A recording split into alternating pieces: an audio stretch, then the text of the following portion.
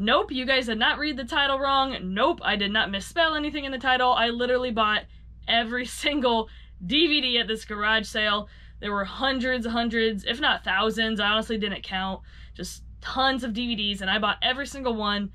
I'm probably one of the craziest resellers to actually do that, but I did it, and it was a lot. It was definitely an experience, a lot of work, but stick around to the end. You guys are gonna see a full breakdown of how much money I've already made off those DVDs, how much more potential profit I can still make off those DVDs, and whether it's worth it, whether I do it again, who knows. Make sure you guys stick around to the end of the video to find out. But we're going to jump right into the garage sale footage. You guys are not going to see where I bought all the DVDs, because I actually came back later to the garage sale a second time, and that's when I bought all the DVDs.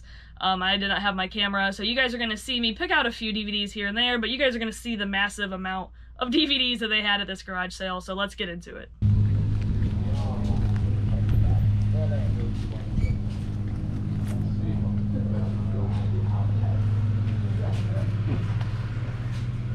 I don't know if you guys can read that sign very well there, but all CDs, DVDs, and vinyl records were 5 for $1. Blu-rays were also 5 for $1. I did look at the CDs and the vinyl records, and I didn't see anything great there, so I didn't get any of those. Well, feel free to look. There's a lot to look at.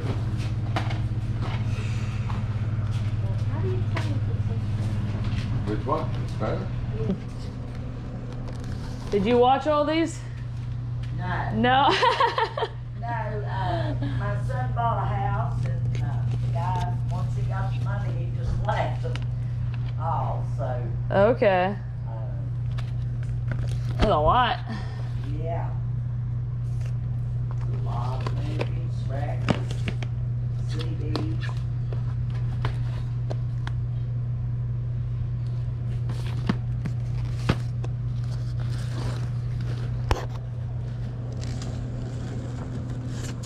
Initially, I just wanted to go through them all and see what they had and pick out just a few that I wanted to buy, which I did do in the beginning. But like I said, I ended up coming back to this garage sale and buying all of the DVDs. Something that I wanted to mention that I forgot to mention later on in this video is that one of the big reasons why I decided to buy all the DVDs was because there were a lot of DVDs that I didn't recognize, a lot of Blu-rays I didn't recognize, and that could mean pretty big value a lot of the time. And there was also a lot of TV series which do really well for me as well.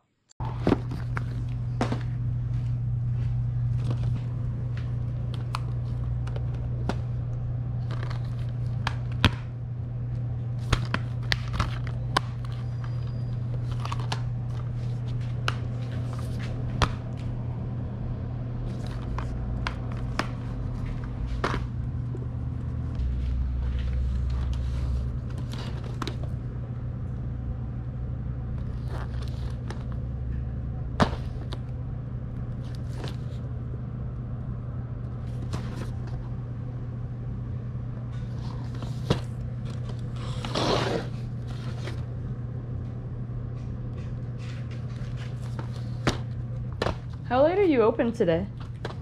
After 3. Okay. We'll be here tomorrow, too. Okay.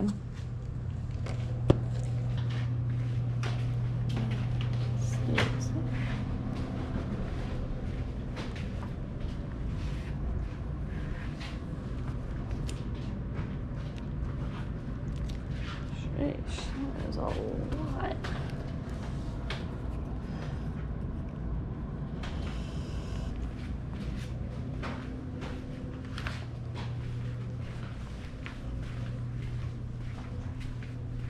Okay, I think I'm ready. Okay.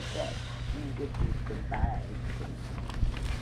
1, 2, 3, 4, 5, 6, 7, 8, 9, 10, 11, 12, 13, 14, 15, 16, 17, 18, 19, 20. That's 1, 2, 3, 4, 5, 6, 7, 8. So couple more and I think even money. Make an even $6, right? $6. Yeah, $6. Let me see. Okay. Open. So I got 2 more. So that's 6, and then I grabbed these as well. So that's 7. So that's another 5. Yeah, $7. All right. Okay. Thank you. And I might swing back by tomorrow. I don't know. Okay. I'm already late for work. But thank you.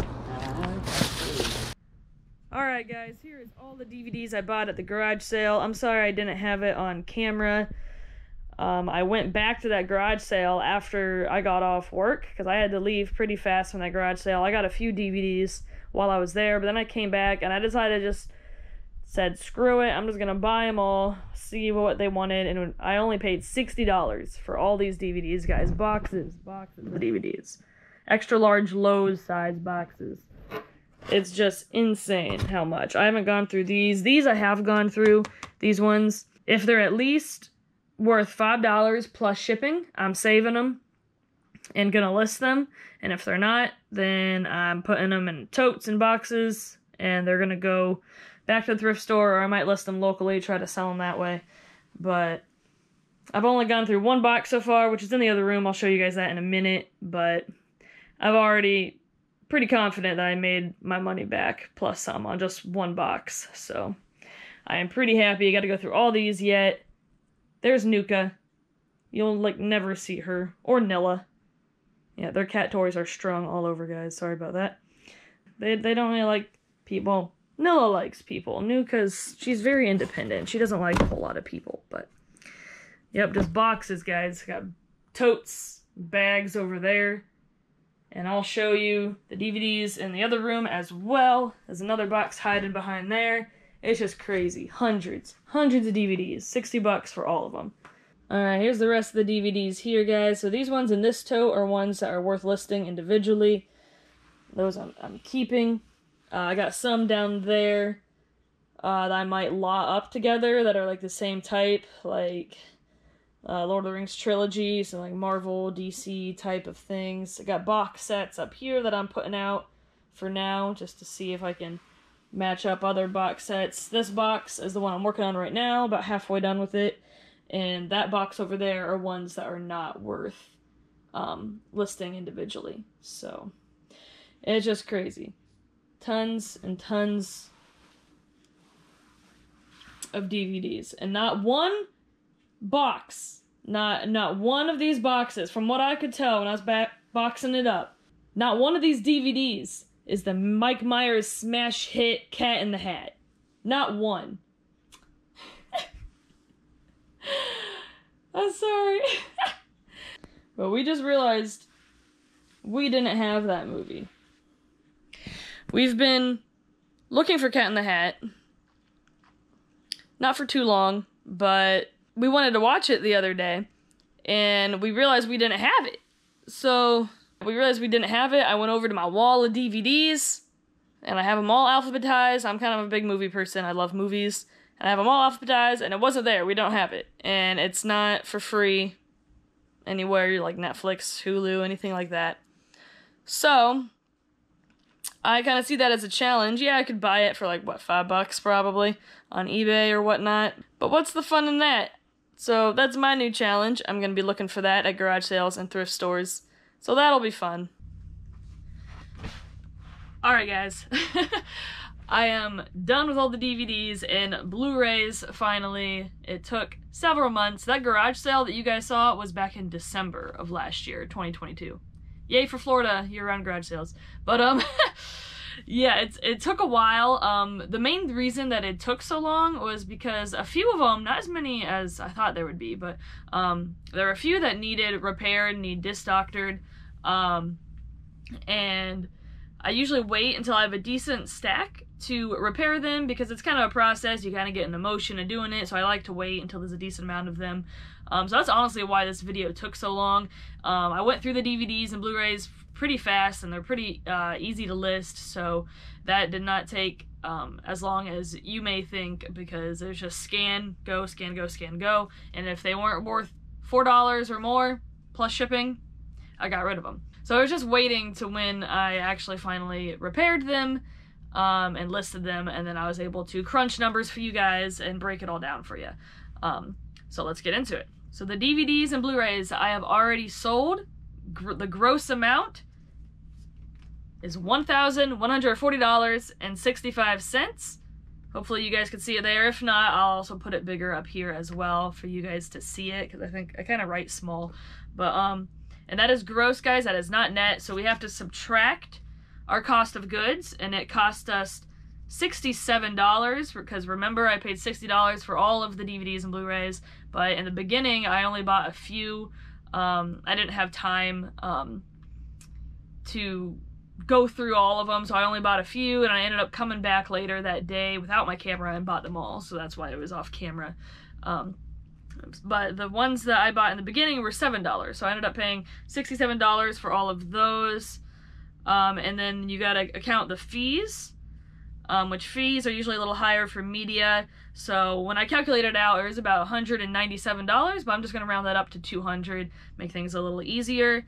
So subtracting, oh, and I forgot, I had it written down and I already forgot.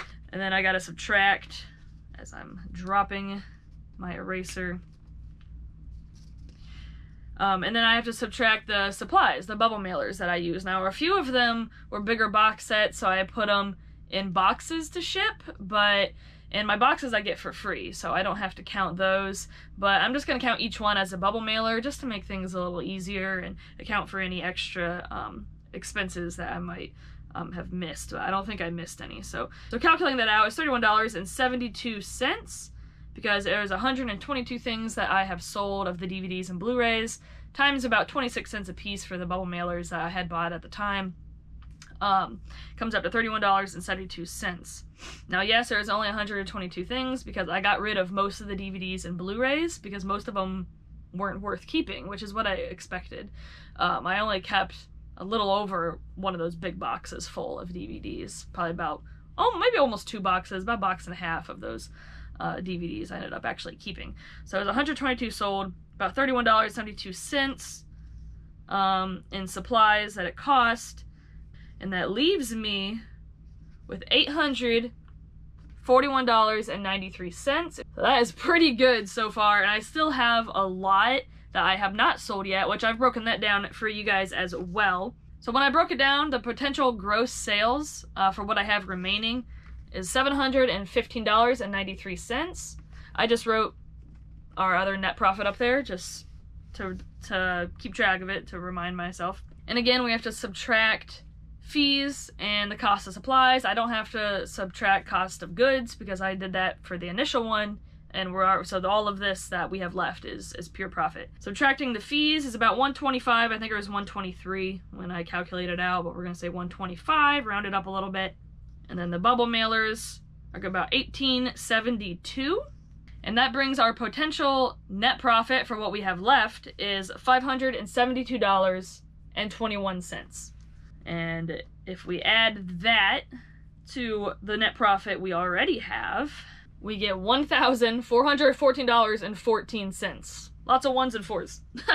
But yeah, and that's incredible. That's all net profit. There would be a little bit of supplies used when we repaired the disc machine. Honestly, it probably the supplies that we use, it's like a cream in the machine and stuff. I mean, it wouldn't be more than like $10 in supply. That's gracious. It should not be more. It should not be that much that we use because it's only a few drops of the solution. The solution is kind of expensive, but you get a decent size bottle of it. So I usually use a few drops at a time for each one. So I mean, that might be like $10 in the supplies that we use, the cream that they use for that. So still $1,400 in net profit, or potential net profit. We've already made $841.93 in net profit. That is just awesome, because I'm trying to think, even if I say that we did 24 hours in work, I feel like that's excessive. It did not take me that long to go through all the DVDs. It was scan and go. It maybe took like an hour to repair all the DVDs that were for this lot specifically. And then listing them is fairly quick. Listing DVDs is really quick. Shipping DVDs are really quick. So honestly, I would say it'd probably be a little less than 20 hours, but let's just say 24 hours that we have into all this. And if we divide that by 24, the 1,400, that's almost $60 an hour. It comes out, let me see. Yeah, so that number divided by 24 comes out to 58.92 rounded. So almost $60 an hour. I take those numbers for sure because all that stuff's already listed, so it's just gonna be passive income now at that point, passive profit. Now that I was also between my husband and I was counting both because my husband is actually the one who repaired the DVDs. And it took him about, for that stack specifically, for this lot that I purchased, it probably took him about an hour maybe to repair them all. So yeah, so that's also counting his time as well. So yeah, I'd say 50 to 60 bucks an hour is what it averages out to. And I like that. That's pretty good. That's a pretty good rate for me. I like that. I like media. I love selling DVDs and Blu-rays. Now this begs the question, would I do it again? It's hard to say no with over $1,000 in profit. Well, potential profit. Right now I have $841.93 right now in profit, but it's gonna be, even if I accept lower offers, because I do accept best offers. So even if I do accept a few best offers here and there, it's still gonna be over $1,000 in profit because it's $1,400 right now in potential profit. So the offers aren't gonna be that low to take away $400. So it's going to be over $1,000 in profit, and it's hard to say no that I wouldn't do it again for that kind of money. It really wasn't too hard. It did take up space for a little bit, and that's the main reason why I'm unsure. Would I do it again down the road? For sure, 100%. If I had the space, I would do this again, and if the price is right, like how it was at this garage sale. But right now, honestly, I probably would say no. I probably wouldn't do it again just because right now I have just an excess amount of inventory. I just have so much stuff right now. I don't have the room like I did back in December. Because, you know, garage sales pick up in December, January for Florida. And so I got a lot of inventory after that. And I just keep getting more and more inventory in the winter and in the spring. And I still have excessive inventory as well, so I don't have as much space as I did when I first bought those DVDs. So right now, I probably wouldn't. But if I had the space, 100%. 100% I would do this again. And if only I had the Disc Doctor machine that I use. It's a JFJ Easy Pro, I think is what it's called. I wouldn't have bought all the DVDs if I didn't have that machine, because I wasn't about to go through and check every single disc at that garage sale. But since I had that machine, I was like, well, if the DVD is scratched, I can fix it. So that's another factor that played into making this decision to buy them all, as well as the price. Like if I went to a garage sale, they had that many DVDs, but they were priced all at $2 or even $1. I wouldn't even have asked to buy them all, because the price would probably be too high for me to make any money on. But her price was right, $5 for $1. Less than 25 cents a piece, you know, 20 cents a piece for each DVD or Blu-ray. That's why I was more confident asking them how much they would do for all the DVDs and Blu-rays, because I feel like I would get a decent price because their DVDs and Blu-rays were already very cheap. So just a lot of different factors that would play into whether I would do this again. If I had the space, yes. If the price was right, you know, if they were $5 or $4 for $1 like they were before, yes, I would, if they would cut me a deal like they did this time. And as long as I had my disc repair machine that I use. Those three main factors are what plays into me making this decision. And in the end, like I said, I cannot complain. I've made lots of money, and it was really fun. It's a really fun experience. I like doing that. I learned about a lot of different DVDs that I didn't know in the past to look out for, and that's always good as well. But thank you guys so much for watching. I hope you guys learned something from this. I don't know if you did. I mean, I wouldn't, like I said, I wouldn't suggest you guys to go out and buy it unless the price is right. You guys have space. You guys have a means to repair discs. It's just a lot of different factors that you have to consider before making a bit, well, not a big money purchase, but big space purchase like that. And it is time consuming. It's not something that's going to take, you know, a few seconds to clean up and list. It's going to take a while. So, but it's definitely something that y'all should look into if you guys have the space and have the means to repair the discs. Because there's definitely a lot of money in DVDs. There's so much money in media, guys. Don't overlook DVDs. Don't overlook CDs. It's definitely worth it to try to learn about it and look into it, because it's definitely a niche that not very many people or resellers know about and are into, and usually you can buy them really cheap at garage sales. So I did love it. I love selling DVDs and CDs and things like that. So but thank you guys so much for watching. If you guys enjoyed this, found this interesting, and want to see more content like this is my first kind of video where I've actually broken it down.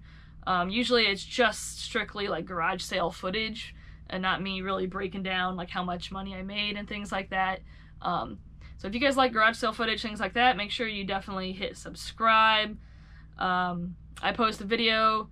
Right now I'm doing 2 a week on Tuesdays and Fridays is when I am releasing videos pretty consistently for the last couple weeks now.